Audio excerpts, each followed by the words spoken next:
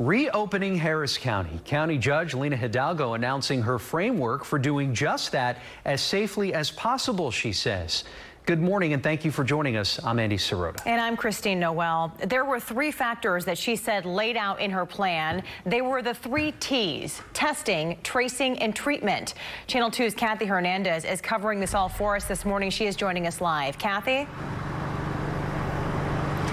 Good morning. Judge Lina Hidalgo announced that plan on what the county is doing against COVID-19. She says people should not let their guard down. She also encourages people to social distance and avoid contact with others, and that includes family members.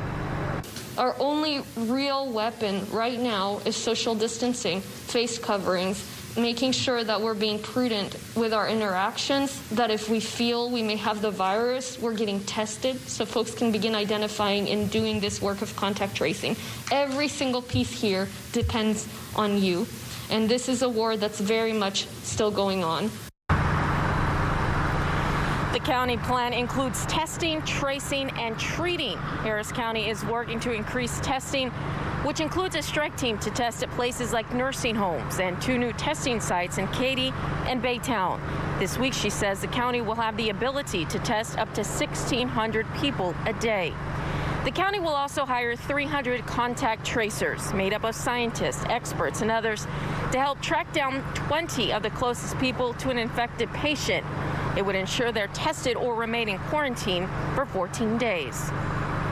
And lastly, the county is working with the healthcare system, ensuring there remains free hospital space available to treat a possible second wave of COVID-19 patients.